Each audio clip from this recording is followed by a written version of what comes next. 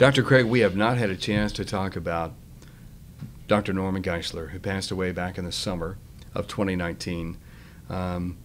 There have been so many people who have been touched by him, his apologetics work, his philosophy work. And I know that you've written some things about him on Facebook. You did a tribute to him. Very, very kind. Because you were his student. Thought that maybe you could talk a little bit more about Storm and Norman. That's a good nickname for him. He loved to fight. Yeah. And he was zealous for orthodoxy. I first encountered Norman Geisler when I was on the staff of Campus Crusade for Christ right out of college. I graduated from Wheaton, and I was assigned to Northern Illinois University. And the InterVarsity chapter had brought him over from Trinity Evangelical Divinity School to speak on the problem of evil and suffering. At that time, he had a dark brown beard. And he gave a lecture that evening, and I thought it was just remarkable.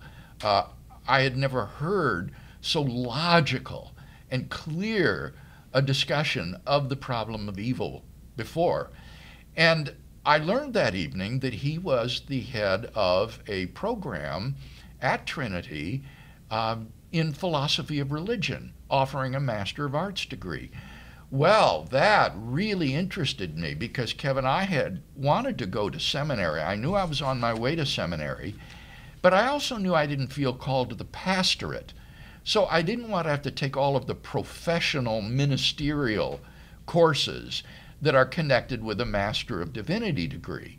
And so the MA degree in philosophy of religion seemed to be tailor-made for me. I could do my core courses in philosophy of religion and then use my electives to get Greek and Hebrew and systematic theology. And so it was a perfect degree set up for me. So over the next year, I prepared for the graduate record exam in philosophy and scored sufficiently high on that to be admitted to the MA program in philosophy of religion at Trinity, and then went in the fall of 1973 to study there. And I decided that I would get my toe in the water, so to speak, by enrolling in the fourth term of summer school before the fall semester began. So I would just take one course to see what graduate studies were like.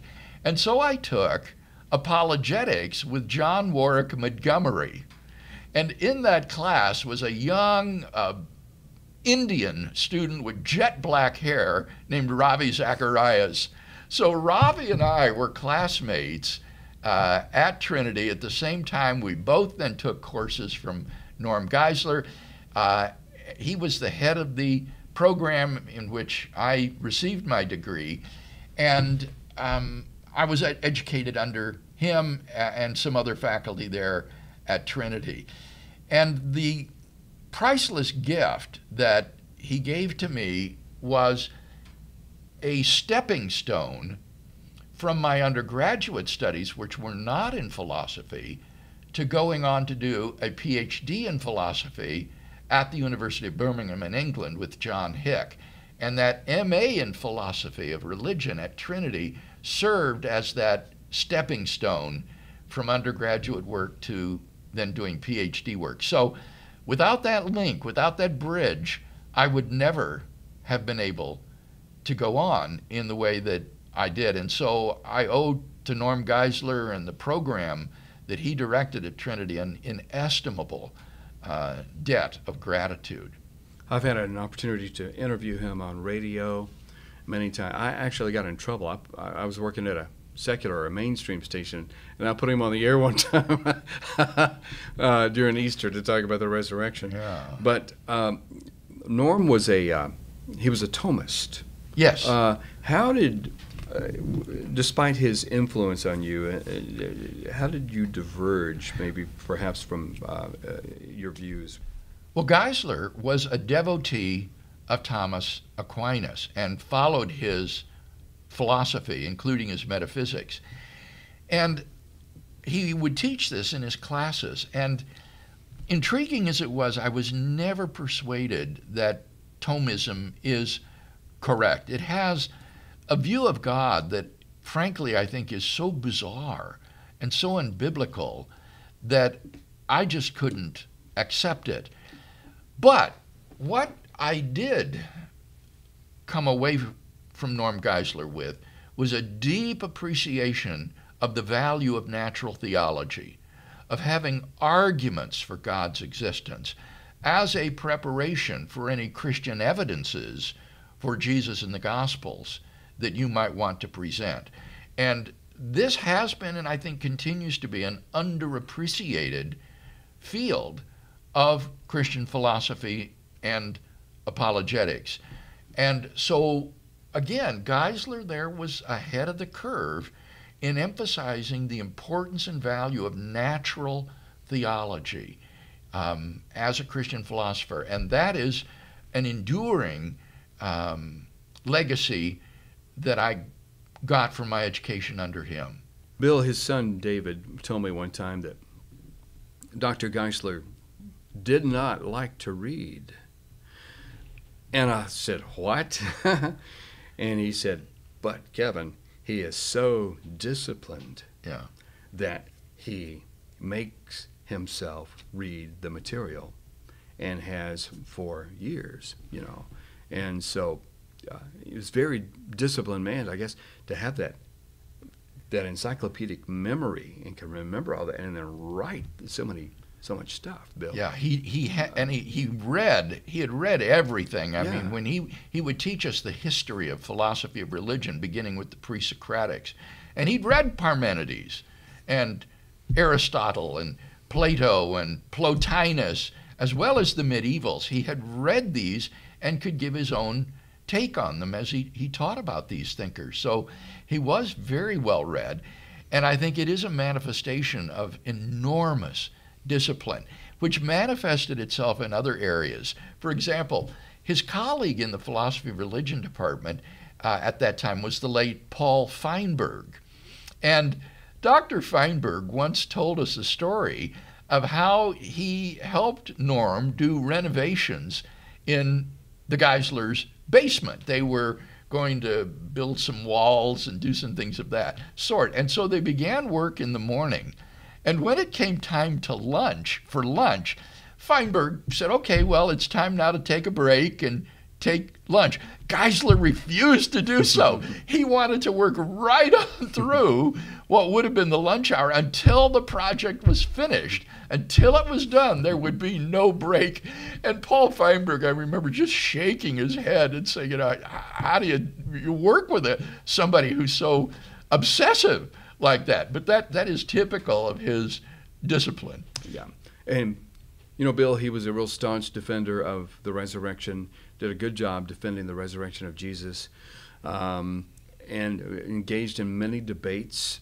A lot of us have listened to many of his famous debates. That's true as well. Although I did 8 years of high school and intercollegiate debating, the idea of using debate as a ministry outreach had never occurred to me.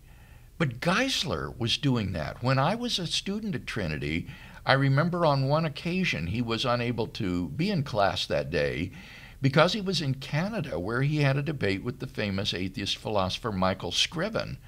And he really took Scriven to the woodshed in this debate. And that inspired me as well. I began to see that the Lord could use my training in debate as a means of ministry. Yeah, Scriven was tough. I mean, everybody feared debating him. Yeah, he was a very capable philosopher. And to think that this, relative nobody from this little divinity school in northern Illinois would come and destroy him in the debate, I think was just utterly unanticipated. Yeah. Norm wasn't perfect. He was a mentor to many of us. He could be pretty stubborn in his views, and it seems, Bill, that if he saw something that he thought might lead to unorthodoxy, if he saw something that occurred that was an erosion somehow he would try to hit it off at the pass. And so he was always trying to anticipate, wait a minute, that's going to lead to this, and that's going to lead to this. And so he's pretty adamant about some things. I guess that comes with the territory. As well, he kind of got saddled with the whole inerrancy debate. He was big on biblical inerrancy. And if you want to see some great harmonizations, read his Bible difficulty material. You know, he had a pretty wooden view, I think, of biblical inerrancy, which is paradoxical because his view of the Genesis creation story was completely non-literal. He did not accept young earth creationism. He didn't think the world was made in 6 consecutive 24-hour days, but he didn't seem to allow the same latitude with respect to certain other parts of Scripture. He wasn't a New Testament scholar or a biblical scholar. He was a philosopher. And I think in many cases he was overly literalistic in his approach to biblical inspiration and inerrancy. Bill, as we conclude today, what would be one of your memories of Dr. Geisler? Well, one of my favorite memories was the Monday night colloquium that we would have in their home in Mundelein, Illinois. We got to see Norm Geisler and his wife Barb there as real people out of the classroom. And what we discovered were ardent, warm Christians who were witnessing for their faith. They would hold Bible studies in their home for people in this blue-collar community, Mundelein. And the people who would come to this Bible study had no idea that this was an esteemed professor. For them, he was just Norm. And he would attempt to lead these people and disciple them for Christ. He cared about people that much. And in the Monday night colloquium that was in their home, all of us philosophy students met together, and we would discuss then various texts and issues in their den. Now, in the den, Norm Geisler had built a rock fireplace all on his own. He was a builder. He worked in concrete and stone with his hands, and he had assembled this massive fireplace out of great boulders, and he was so proud of it, Kevin. And so he would light this fire during the colloquium. Well, the problem was he didn't build it correctly with a firebox inside. And so as the evening would go on and the fire would burn, you would see this gray smoke just rolling out of the fireplace over the front of the chimney and rising to the ceiling. Yeah. And no one dared to say anything. I mean, no one could say, don't you think you ought to shut it off or dampen the fire or something? Yeah. It was just defective, and he would never notice it or admit it. I think he was just, so proud of his fireplace. And so we would be almost asphyxiated by the end of the evening with this wood smoke burning in the fireplace. And that was a lasting memory of our times with them on a personal level. He will be missed.